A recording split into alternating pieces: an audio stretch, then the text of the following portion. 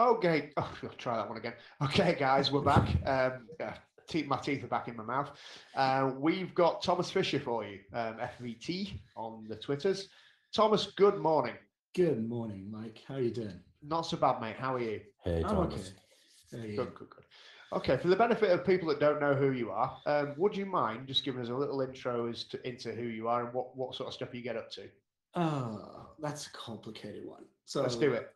Let's do it. Let's try to do it.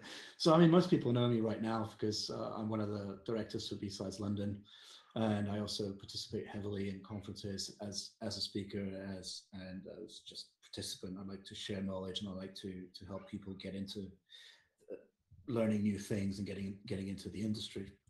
Outside of that, I probably should say that anything I say is my personal opinions and doesn't reflect anything, employee type employer situations, past, present, or future. Perfect. Gotcha. Yep. I heard that. You got to be careful with those things. But essentially what I do, I've been in many parts of our industry. I started as a developer, but then I went into InfoSec, what we now call InfoSec, actually we used to call InfoSec, now we call it cybersecurity. I don't care. It's just, information security on top of IT. I started in IT and I grew into security, and I've been both incident responder, architect.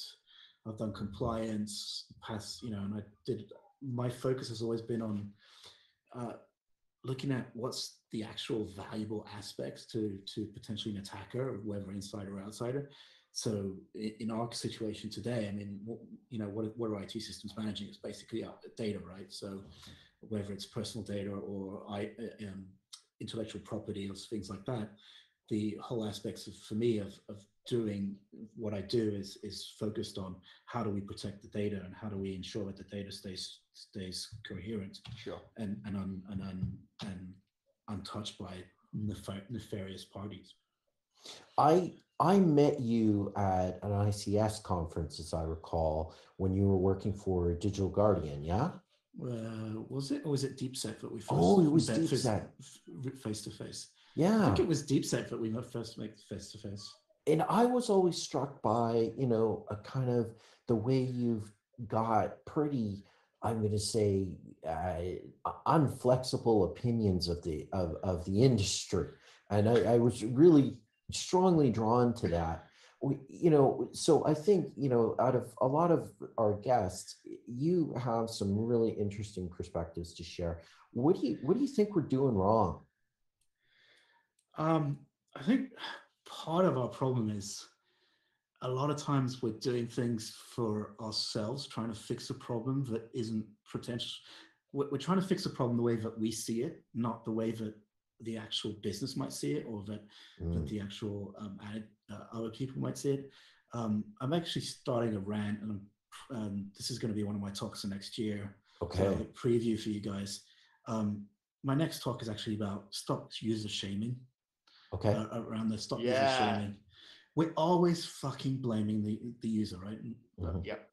I'm assuming this isn't a safe for work environment, so it's going to be. You carry on. Carry on. So it's like every fucking time I hear this, it's like, oh, the user did this, the user did that. Even in instant response, it's like, oh, that stupid fucking user, he clicked on the thing again, and now we've got a fucking botnet in our network. It's like, no, it's not the user's fault. If the user is doing it, it's because we're basically in a situation where we haven't given them, or we haven't prepared the environment enough for them to be able to do things in the right way. Right? If you take a look at, everybody compares it to the car industry, but compare it to the car industry, right? Why is the car industry safer, or the airplane industry safer? Because there is a risk. There's a known risk, right? There was, when cars started to appear, there was horse-drawn carriages and cars and people walking, and the cars definitely went faster. So laws got introduced, right? And it got into a stage where basically they had to build the cars to make them safe for the driver, because you can't stop stupidity of the person, right? Because some people will drive fast because they think they know better and things like that. And as much as we try and make those solutions in IT and in InfoSec, we're not actually giving the user a safe environment, right? We're just telling them, oh, don't do this. Don't click on this link. I mean, let's be fair. How many people, I'd like to see some real stats on how good user awareness programs actually work, right? Yeah. Not how good they're actually responding to your, once a month phishing test, but how much of your instance related to a user have actually gone down, right? And I'm pretty sure most organizations will not will see that they're not actually reducing their incident rate that comes out of an end user, because awareness isn't really working. We call it awareness. Is it training? Is it awareness? Is it training? Awareness has a specific uh, uh, has a specific meaning, right? I mean, it's not really training. It's not really giving people what they need to be able to do things correctly. Yeah, agreed. So that's, and it just, that's the kind when, like what Ian was referring to, that's what pisses me off, because a lot of times we're doing things for ourselves. We're not doing things to actually advance the industry. I mean, all of the hackers that present, oh, I found this new zero day and I found this and I've broken this and I've broken that. How the fuck do you fix it? I don't care if you broke it. Give me a fucking way to fix it. Yeah. Right? I'm on a number of CFP boards. My first comment is, how do you fix this? How, as a customer, a business owner, do I protect myself against this? Right? Yeah. You can't give me that. You know why? Because you're only interested in breaking the shit. Okay. And it's like, I mean, grow up, right? We're no longer like back in the 90s where it was cool to be, to be on the Hackers movie, or to pretend to be like on the Hackers movie. We're actually an industry now. We're actually a professional. We have professional societies. We have all this, but yet we still act like fucking kids. Yeah, it's a good point. Interesting that the idea of user blaming is a subject that I feel very strongly about, as do you clearly. And really, we blame the individuals who we really need on side, and that's really what it's all about. It's part and parcel of your arsenal to have people doing the right things. But I always think that if something does go south within an organization, it's probably a control that failed rather than the person. I agree. I mean, I agree. Go ahead, Ian. There's this one incident though that it happened recently that I just found hysterical, and it sort of underlines what you're talking about in a way. But as you know, the entity InfoSec Taylor Swift accidentally dropped a 0 day, which and Travis Orvedy was the one that pointed out the 0 day. And that about literally half an hour to an hour later, there was an El Register article on the 0 day. And I thought that was like comedy gold in a lot of ways. And I think you're right. I think folks that deliberately can't take themselves so seriously and just cannot get over themselves. That was just a brilliant situation where something accidentally happened. It was big. It forced the revocation of a certificate across a huge install base. Did you follow that at all? Did you? Yeah, I was. I mean, what did you think? So again, I wouldn't really call it a zero. This is one of the things. I wouldn't call it a 0 day. Fair. You can call it a 0 day because, oh wow, I just discovered this and it's like everybody can exploit it. But the fact was, it's just bad, lazy programming, right? I mean, let's face it. Right now, I'm doing a stint in AppSec, and I'm helping some people with AppSec, and I'm like, the first thing I get, it's like security isn't paid, and it's like we need to do this quickly. It's like, yeah, but if you want to get things done and you want to make it safe, then we need to build those controls in, and the easiest way to build those controls in is if you start doing it from the beginning. This is where I also get really, back to your comment earlier, I'm stringent. It's like, that's not really a 0 day, right? Because it's not, there's nothing really broken there. It's just a bad programming practice. So they put the private key inside an app, and it's easily accessible. But is it a 0 day? No, because you're not really breaking anything. You're just abusing the system, right? Right. It's an abuse, yeah, but not really a 0 day. And that's the problem with our industry today too. It's like, oh, I found this newfangled thing. Let me see how much press I can get of it. Let's see how famous I can become. It pisses me off because it's something we've spoken about in a couple of our beer farmers talks, is this idea of 0 days being hip, cool, and trendy. If you're not to name him as Ian named him, but if you're a research officer working at Project Zero, then that's what you get paid to do. See, I have sympathy for Project Zero now because, and maybe Travis is almost a victim of this, because they their whole reason for existence is to essentially tear apart other company software in the interests, okay, of making the world a better place. But I think there's also another competing interest, is that Google is a corporation. It likes to see its brand in the news. They feel that the idea of calling out other software manufacturers for poor security is a way of contributing in a positive way through maybe this Machiavellian marketing lens. But are those Project Zero researchers just a victim of a corporation? So I know. I mean, I know a few guys that work in the Google security team, be it Project Zero or be it just the plain, company, the guys that protect the company. I think they're a victim of their own success to a certain extent, right? That's the problem. Is once you get to that stage, they've done some really good work in identifying things that are broken, right? And they've done it in the right way. And so you get that label as like, oh, you're a fantastic researcher, you're doing some really great job, and that's great, that's cool. But then anything that comes out of your mouth seems to have this click or this following, say, oh, this guy did, found this, and oh, it's so, like, I don't even really have the words to express it. It's just become like a following, like a cult. Yeah. A cult, yeah. Yes, yeah. I mean, the cult of 0 day. We launched it today. Yeah. I just bought the domain name. I didn't hear the clickety click clack. It's right though. At the end of the day, I mean, I protect my enterprise, and that's what I do. That's what they pay me for, and I spend a lot of time not worrying about 0 days. I spend time looking at them and reading the news and listening to people on Twitter talk about them. But what I care more about, and I've said this publicly, is the 30 bloody Debian boxes that have been sat there for 15 years that nobody knows about. Yeah, agreed. I mean, it's like, come on, let's face it. It's like nobody's going to blow a 0 day on an everyday company, right? Right. If you're going to blow a 0 day, you're going to blow it on something really, really fucking important, not on some business trader or some, bank or some commercial entity that has a web presence and that has 10 Debian boxes. They don't fucking care about you. No. Not that. Not. I mean, they probably will make you a target, but they've got much better ways to get at you. And that's where we go back to the beginning, which is the user, right? It's like, right. We're not giving the user the proper abilities to protect themselves or to do things properly.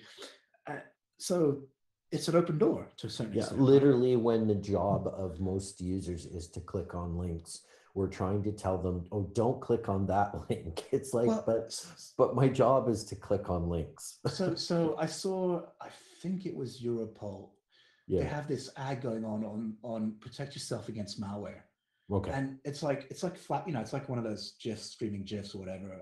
I saw it the other day, but it's they're trying to do positive thing, trying to teach people to, be careful what they're doing. But then during that sequence, it goes, only click on trusted websites, on trusted links. I'm like, how the fuck is an everyday person supposed to know what a trusted link is? Good point. I mean, answer me that, right? It's like, what, we don't give them anything to tell them it's a trusted link as an industry. The vendors and the people that provide all these fancy applications, stuff like that, they don't give them a means to actually tell you it's a trusted link. We have, as InfoSec people, have one. Do the MD5, do this. Got it. You've got like, we can put the web server up and we can make sure that only like whitelisted URLs go through. But your neighbor, the old person down the street, how are they supposed to know? They've not a clue. Agreed. Completely agree. Can I ask you a question about? It's kind of users, but it's more around users of social media, and there is a punchline to this. About 18 months ago, you might remember T-Mobile Austria had a security incident, and it was quite public, and a couple of quite notable individuals kind of got involved in the ridicule side of things. And then very quickly, it kind of precipitated a very large pile-on onto the individual that was operating the Twitter account. Now, I find that incredibly distasteful and extremely irresponsible for so-called professionals in this industry to participate in. And I wonder what your thoughts are on that. We don't see it too much, but when it happens, it can be quite a shitstorm. I seem to see it happen more often than we think, actually. Right. I get a lot of people like complaining about this or that. I saw one retweeted yesterday by Jack Daniel, I think. One of these types of things, we're back to the user shaming, aspect. It's, I mean, the guy's just trying to do his job or whatever, and maybe he does it wrong, and then everybody takes him apart, right? I mean, what's the point? Yeah. Literally, what's the point? I mean, we're back to the fucking playground, and we're 10 years old. It's like, I'm going back to this. Grow up. We're not a young industry anymore. We need to grow up. We need to stop this. Similarly to that one, remember the couple of years ago, the data breach for in the UK, ISP. Talk. Yeah, thanks. Yeah. And CEO tried to come onto TV, tried to explain what was going on. Totally unfucking prepared. I agree with that. She was really badly advised. But instead of actually some people trying to pick up learning points for this, half of our industry just basically fucking tore her a new asshole. Yeah. Which she didn't need. She was already in too much. She was already enough shit as it is. It's, I mean, we should, we talk about doing all this sharing and compromise, sharing information and providing support for each other and, mentoring all this. But then as soon as something like, I can get my 2 cents in and become famous, I'm going to tear this person a new asshole just because it'll make me look better because I know better. It's like, Do you really know better? It's like, let's wait till tomorrow until something happens to you and you don't know any better. Yeah. And so everybody else treats you the same way. It's like, treat people the way you want to be treated. Don't stop, like taking people apart and just because, I can make a name for myself or I can be in this tweet feed and be nice and nasty.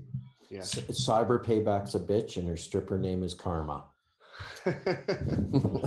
You've been waiting to say that for I have been. It's one of yesterday. My favorite lines. And of course, say thank you, Ian. Thank you, Thomas. And I knew I could rely on you for the perfect setup for that. A quick question, Thomas, on maybe something a little bit lighter. So, B-Sides London is probably, I think, the biggest B-Sides in the certainly in the UK in terms of people attending it. We had the privilege of giving a talk down there this year. What have you got planned for next year? I'm sure it's going to be bigger and better and stuff. What you got in mind? So next year is the 10th anniversary, actually. Cool. Wow. Yeah, B-Sides London's been around for 10 years. So we're going to have to do something probably the refreshing breath of InfoSec Week. Yeah. The real matter. Yeah, absolutely. No, it's still basically up in the air right now. Okay. We need to figure out something to do. Usually planning and committees start now, so it's things are going to start getting done. But it's tough. I mean, I've been looking at all the things that have been going on B-Sides. I'm going to try and help out with B-Sides Dublin here now that I'm based in Ireland, in Dublin. Cool. We should have a track in the Puking Dragon. The bar upstairs. Yeah. It's hard though because for that one we can only do the back room, where the that back part. They need to keep the rest open for normal guests. B-Sides London's really special for me. It was huge. Special. Yeah, I mean, in 2018, it was my first public talk down on track 3. I followed directly after Andy Gill, which was quite daunting. So you did the rookie track? I did track 3. It was upstairs.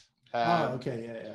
My talk was on web application firewalls, and it seemed to be well received. So I thought, that's all right, not bad for my first effort.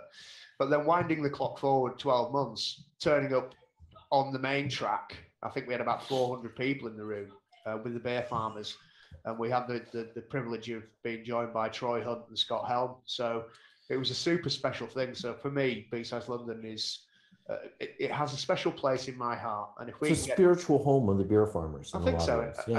And if we can get down there for next year for your 10th, that would be superb. So we'll get our pencil sharpened and try and put For the a CFP, yeah. Yeah, absolutely.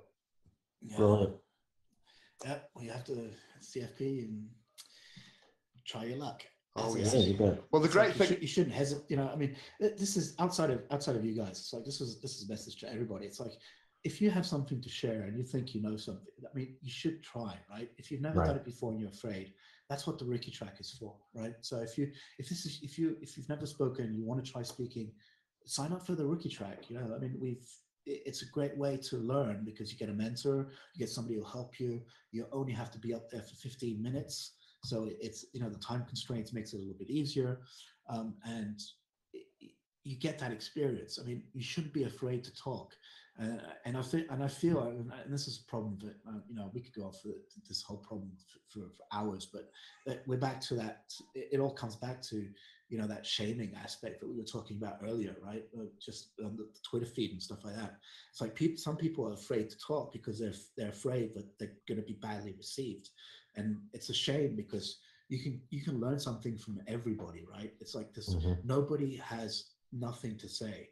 Everybody has an opinion, and that opinion might give you something to think about. All of my talks today are about changing your thought process. Even my latest one that I've been doing, that I did last week at DeepSec, you know, it's an IR talk, but I'm not talking about anything in specific. I'm talking about, think about what you're doing and look at the way you're doing things and maybe think that there might be something better to do, right? Or some different way to do.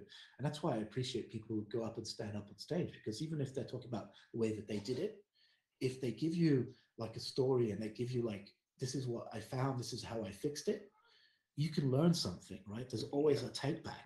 Completely agree. And we've said in a number of our talks this year that if, you know, you can have 400 people in the audience, you can have 5 people in the audience. It doesn't matter. If you materially change one individual and they leave that conference and go off and do something positive, then job done, right? Yeah. We can save the industry one new person at a time. Yeah, right? Absolutely. I mean, listen, Tom, we've run out of time, I'm afraid. But I really enjoyed listening to you. I think, you've made some incredibly good points, and absolutely fantastic stuff that you do. So on behalf of the beer farmers and on behalf of the people listening, thank you very much for your time. Yeah, thanks for having me on. And people, please donate so they can get their challenge up. Yeah, we'd love that. Thank you so much. You guys are close to 5K now, right? Isn't it? Not far away. Not far away. We are at £4,808, so we're nearly at 5K. Tom, thanks very much, mate. Brilliant. Thanks a lot, guys. Have a good rest of the podcast. Thanks very much. Talk to you soon. Bye.